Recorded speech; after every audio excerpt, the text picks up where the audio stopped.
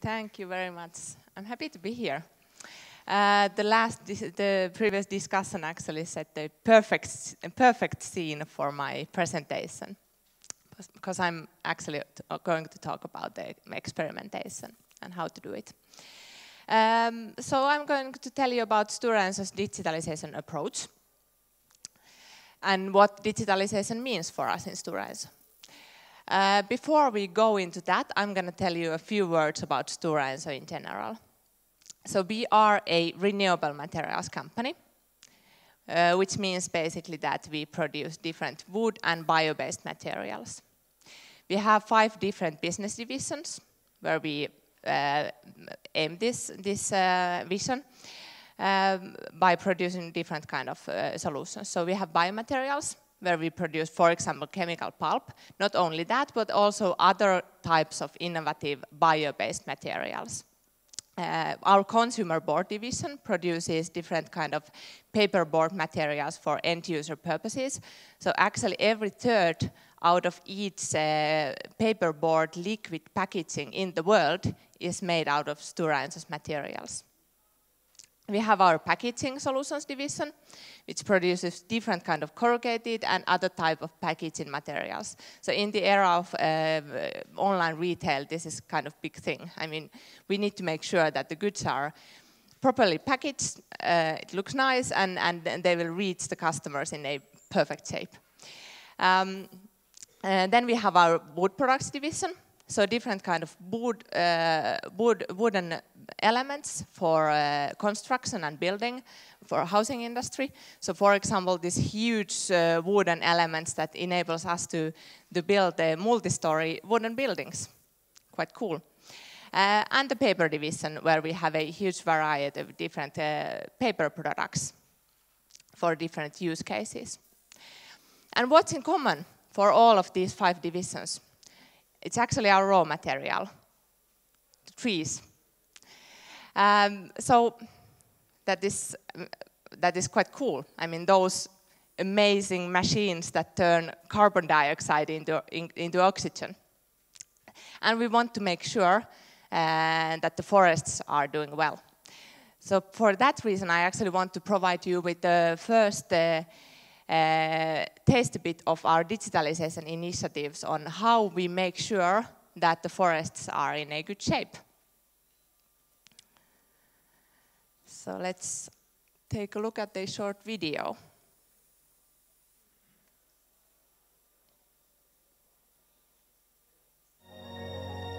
Drone forest inventory means that we are flying over the forest and we are taking basically images and with the help of different sensors, information about forest, and then we are doing the analysis. Based on that, we can get information about single tree level. So we basically know every tree locations and parameters for trees, and that helps us to do operations more efficient and provide also better customer value for our forest owners. Quite cool. So our vision is that everything that's made of fossil-based materials today can be made out of tree tomorrow. We are working in 30 different countries, and it's 26,000 employees in total. Our transformation journey so far looks already quite nice. I mean, if you look 13 years back, our business, our company was a little bit different. It was heavily relying on the paper. But nowadays, 13 years later, it's actually much more nicely balanced between these different areas, which enables us to be innovative on a nice variety of different areas of renewable materials. In addition to that, we have actually a target that in long term, 15% of our sales is coming from new products and services. And this is something that digitalization also plays a big role. So when I say digitalization in Stora Enso, it means that we are talking about different new technologies. I mean, it could be machine learning, AI, IoT, whatever, you name it. Something, new technology that is relevant to us, yet not so widely used. So that's basically what we mean. So how do we then achieve these targets? So Stora Enso is actually quite an old company. We have roots over 700 years back. So someone could say that it sets a company to be rather traditional. I mean, it could be so. So that's why I claim that when a company like that starts to run and forward its digital transformation, the technology is actually the easy part. So it's actually the culture that is the biggest barrier getting there. And after that comes the lack of understanding of digital trends, lack of talent of digital or IT infrastructure. But it's the culture that we really need to focus on. And how we have decided to do that is through experimentation. So what does that actually mean? I mean, kids are good at experimenting. Imagine they have something that they want to achieve. They will just do it, and they will learn from it. They don't start to make heavy studies, feasibility studies, several-year-long plans how to achieve their goal. They will just do it. It will work or not, but they will learn from it. So when we work with new technologies, there is so much uncertainty that if we start to make these long-term plans and heavy studies, that's where it will go wrong. So that's why we have decided to do first, analyze then. I mean, it's quite fun. And it should be easy. Even kids can do it. So then, how in practice we run this forward?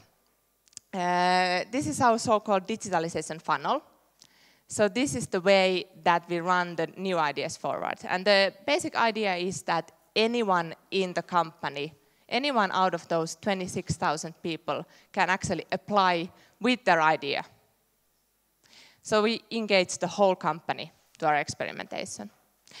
We will help them to form that into a concept that can be easily proven. I mean, it could be a technical experiment, it could be on the way of working, like how the company, how the organization is able to adapt the new technology, whatever. We do the experiment and we learn from it. And the successful ones will move to the piloting phase. And that we call so-called verification of value phase. And if the idea still works, we move to the implementation and further rollout. And in each of these phases, we are actually learning. And even more importantly, we are sharing the learnings. So we are doing, for example, company-wide webinars. We are making videos, whatever that will ensure that when we learn something, we will share it with the whole company. And what is actually the beauty of it is that, especially when we talk about the experimentation phase, it's really hard to actually fail. This sets us very nicely to success. And when I say fail or success, when I talk about success, I'm actually meaning that even though we prove something not to work, it is a successful proof of concept or pilot. I mean, it's a success that you are able to prove something, it works, it doesn't work, and you will learn from it. So actually the only way to really fail is to fail and learn nothing. So, and that never happens. We always learn when we try out things. So it's quite cool. And this is where we also tie our funding structures to. So we have a 10 million euro annual allocation for this. We have been running this for 3 years now, our so-called digitalization funnel, or digitalization fund. And so far we have been collected 250 ideas and funded 130 of them. So there is quite nice volume behind this. Currently, we have 57 projects ongoing. 73 of them have been finished. We have been doing quite many webinars so far. And there are quite many people listening in throughout the company. So I would say that our digitalization fund is something that has been like accelerating our digital transformation quite nicely. You must be curious on some practical examples where this has led us to. So now I'm going to provide those to you.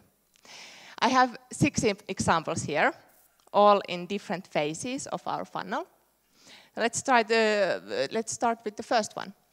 It is an example or a case testing out how we can utilize augmented reality for maintenance purposes. So basically, you will see certain information about the machines and the machine conditions, even process condition in an augmented reality view when you point the mobile phone to the machine. The next one is so-called gamification model, developed actually very close by here in Skutskär. And the idea is to create this like a 3D model of the mill environment and visualize the employee tasks in that environment and in a more fun way to engage the employees into the task in a completely new way, utilize gamification. Then we have a few cases that have passed the verification of value phase. The next one is so-called virtual forest application, up and running in Finland. So it is available for forest owners in Finland. So for example, if they are living far away from their forest, they can actually log in, go to their virtual forest. It is all there, utilizing the available data. So you can just go there, see how your forest looks like, and you can test what if I do these harvesting actions in my forest, how will it look like? And how will it look like after 5 years or after 10 years? And it also suggested the forest owners certain forest activities, like maybe you should consider some harvesting actions, for example. So quite nice. The next one is in an application where we utilize drones to collect the data and measure how much wood and chips we have on the mill sites and other locations that we have. So it is up and running in over 20 locations. So drone is flying over the so-called terminal area of the mill and taking pictures and analyzing how many cubic meters we have wood there. So no more people walking there on the field, which is also a safety risk. So it's more safe and more accurate and fast way to collect the information and collect the data. The next one is so-called anti-collision solution for our warehouse operations. So there is also a safety risk. There has been a safety risk that when people and forklifts are moving in the same areas. So this solution is actually warning people when and the forklifts if they are approaching each other and giving a signal and preventing the collisions between pedestrians and forklifts. Also rolled out for several locations already. The one on the furthermost right is robotic process automation, something that is there in our normal IT service portfolio already, but it has gone through the whole funnel. So we started with the proof of concept some 3 years ago, and now it is there. So we have been robotizing over 60 processes around our different operations, like for example in the finance area. So, and these are just some examples. So we are not doing this alone. On top of collaborating with several bigger companies, we are also collaborating a lot with startups. So far we have been screening over 600 startups, and we have established deeper collaboration with 16 of them. We have 2 different programs where we systematically do the startup collaboration. So the first one is Stora Enso Accelerator, is more like a leadership development program, where we also collaborate with startups, learn from them, and co-develop solutions with them. And the next one is our Competence Foundry, which is a collaboration between several different companies, which also enables us to run these campaigns and collaborate with startups. So another enabler, besides engaging all the employees in the company, is the top management commitment. And our digitalization fund itself is quite good proof that it is in place. On top of that, I have some nice pictures here. There's our CEO and the chairman of board, all on board, for example. So that's quite good and super important. So as a recap, Stora Enso's digitalization approach, our goal is to gain competitive advantage by making full use of digitalization, both optimizing current business and enabling new business models. Whatever we do falls under these different, so-called different themes. So 3 different themes, which are customer engagement, industrial digitalization, and smart back office. So whatever we do is under these themes. And the enablers, innovation culture, which I have been talking about a lot, the operating model, so for example, the funding process, and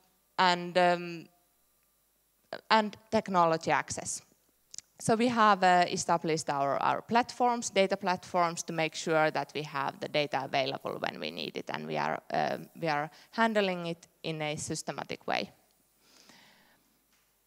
And another example of fostering the innovation culture and as an enabler is that we have actually a company-wide digital learning academy, which enables every one of those 26,000 employees to learn the basics, for example, from AI or IoT, you name it.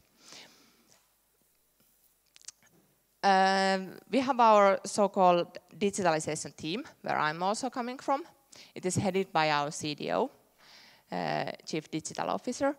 And this is a team about 20 plus people. And you can, the previous teams that I presented, you can also find here as our so-called digitalization streams. So these streams are heavily collaborating between all these different divisions. So whatever we do, we ensure that there is good cross-divisional company-wide commitment. And all what we do is very much business-driven. So we, as the digitalization team, don't start any project by ourselves, but it all comes from the business. So this is how we run it. And yet bringing it back to the concrete level. So for example, the video you saw in the very beginning of the utilizing drones in the forests. So how would that and how did that case go? Was that someone had an idea, they applied it to the digitalization fund, which we keep open twice a year. They got the funding, and that's how it started. That easy it is. So engaging anyone with an idea in the company. And we actually just closed our previous round, so we have yet the new 40 plus exciting ideas to take forward. So let's see where this takes us. As one more example, I want to show you one video showcasing a few things that we have. This experimentation has taken us to.